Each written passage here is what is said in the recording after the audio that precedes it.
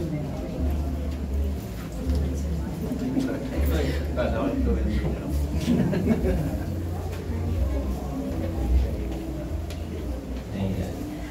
po, congratulations to our owner. First question po for our influencers muna. Ano po yung nag-attract sa inyo para maging part po ng GLAM FAB today?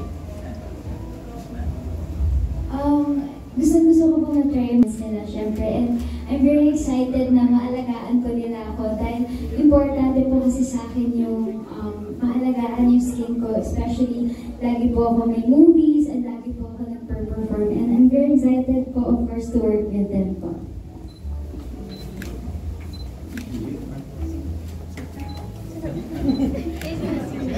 Sino po? Yo, good afternoon po sa inyo lahat. Ako pala si KIYO. And yun, I'm very excited to try them ng bago. Siyempre, self-care, self-awareness din. Siyempre, bilang lalaki po, lumaki akong hilamos lang. Hindi talaga ako wala akong nilalagay na kahit ano sa kumaway. Ano yun? So this time, magandang pagkakataon siya para mas malaman, tsaka mas mahalagaan yung sarili. And yun, looking forward po. Working with GLAM FAB. Let's go. For me, what attracted me to GLAM FAB was my handler, si Kuya Melvin. And then, ever since, nagiging suwi na po kami sa GLAM FAB Cubao, and they've been taking care of us. Si Sir Rick, ayan, sila, yung mga staff po doon. And I'm just really grateful to everyone here in this room for letting us be a part of GLAM FAB. Yeah, nakaka-excite yung mga treatments kinamahal na yan. So, thank you so much po. Hello, good afternoon. Thanks for having me. I was actually invited by my good friend, Cherry. When I knew about GLAM FAB, I'm so fascinated that I cannot receive the opportunity to become one of the brand ambassadors, which sobrang thankful po ako na isa ako sa mga napili ni Cherry, and excited din ako to work with GLAM FAB. Thank you.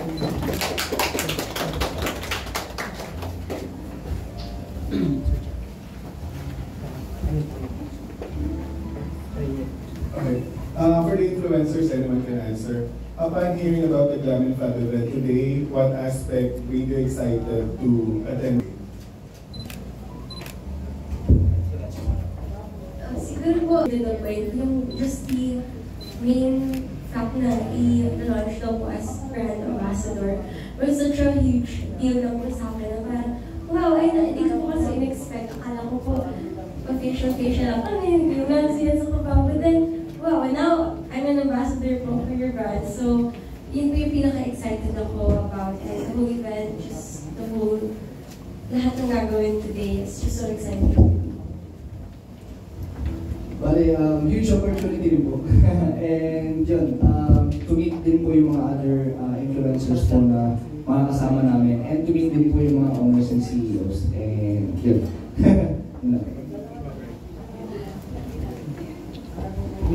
I'm very happy and grateful po to be here. Actually, first time ko po mag-attend sa isang grand launch. So thank you so much po for having me. And thank you po sa tiwala din po. And I'm very happy na ma-meet po lahat ng tao na nandito. For me, it's the new packages that they are launching. And of course, the opportunity to connect with a certain office brand. Sige na akong tanong for the owners. Ayun. Siyempre gusto rin namin kayong makilala. Ayun, everyone has their own version of a humble beginning. Kayo po, ano yung before doing this, ano yung ginagawa nyo? Ayun, magpakilala po kayo sa amin. The truth is, hindi ako enthusiast talaga na beauty kasi I have very low self-esteem. As a matter of fact, I am a 9-year public school teacher before we actually started the business. And my husband before was a Grab driver, so very, very humble. And we believe that we want to help the family. So we started from aiming to help each other now, together with the in-laws and my siblings as well. So we have seen this is an opportunity to help our family first. And then later on, we realized that self-care pala is really a must. And then we're enjoying it right now. And I think we have embodied naman yung self-love. You know? We love each other as much as we love our clients. So, I guess that's how we start. Okay, thank you very much. Good luck po sa inyo.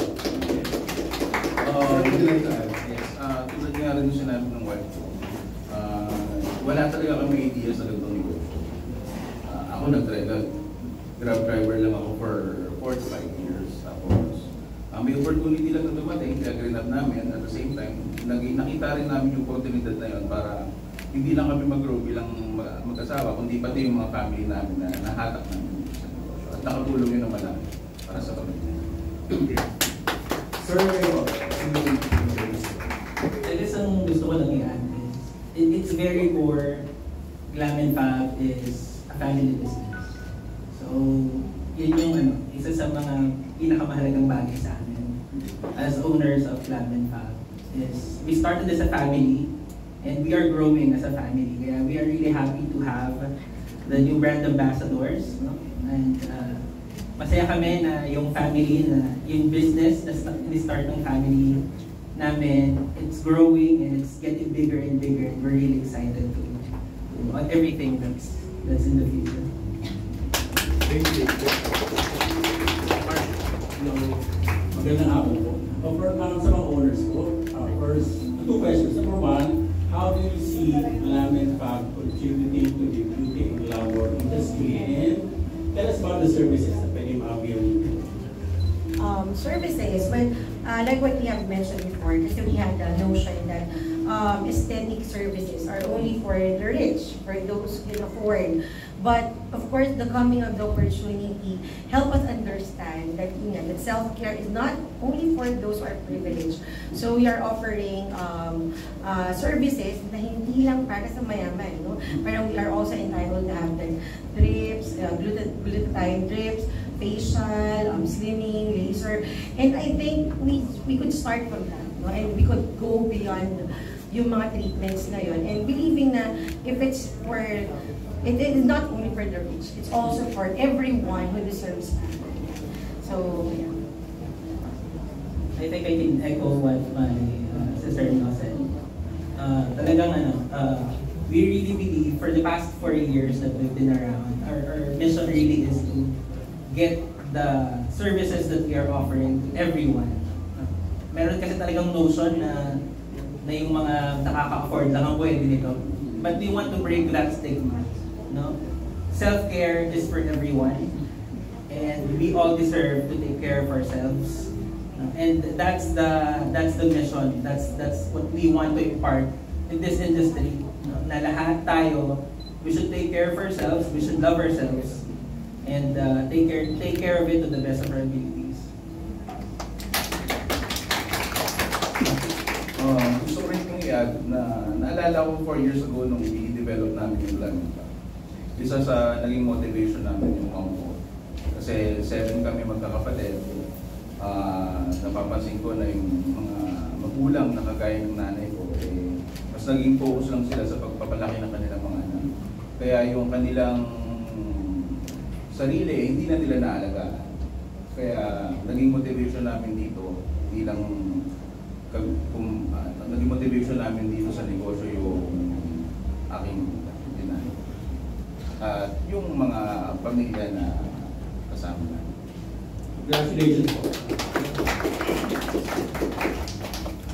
Congratulations po. So, kaya sa mga strandman na natin,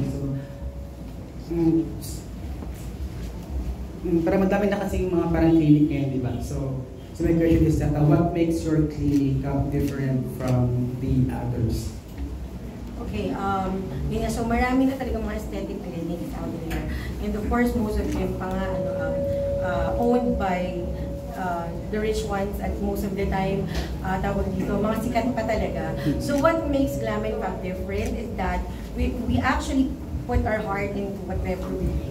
So when we started GLAM FAB, like what my husband had mentioned a while ago, we had drawn the inspiration of empowering women to actually to believe in their self-worth. Ganun din yung ibang mababa yung self-esteem. So I guess we are not only selling the services, we are actually selling the idea that self-care is a must. So I guess we are making our products and at the same time, our services affordable to everyone. And then, it's not only affordable and cheap, but more likely affordable with quality. So I guess what makes us stand out is that when you get into our clinic, you are not only a client, but you are a family. So we believe na gano'n yung na-feel. I think Pat COMA has experienced that even before she was,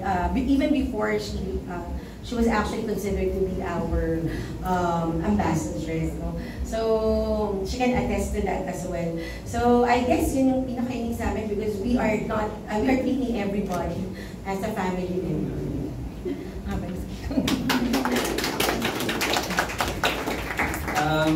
I guess I just have to reiterate that, like what I said, yung core ng business is family.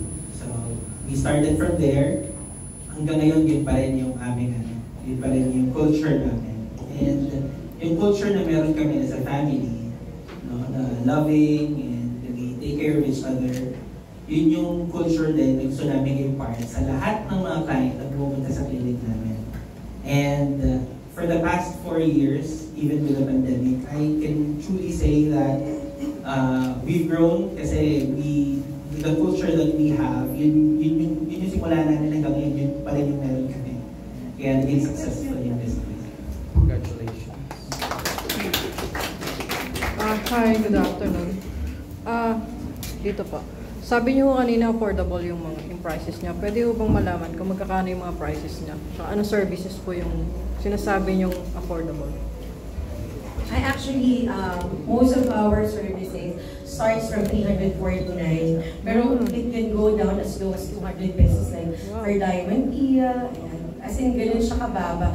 Kasi we always want to make the people understand na hindi mo kailangan na madaming pera para magpapaganda. So yung 200 na yun, I would assure everybody that you would really enjoy pampering. Talaga ba 200? Oh, 200. Sige, subukan. Kasi yung title yung GLAM FAB, parang mahirap puntahan, mahal. Di ba? Usually ganun. Because glamorous and congratulations.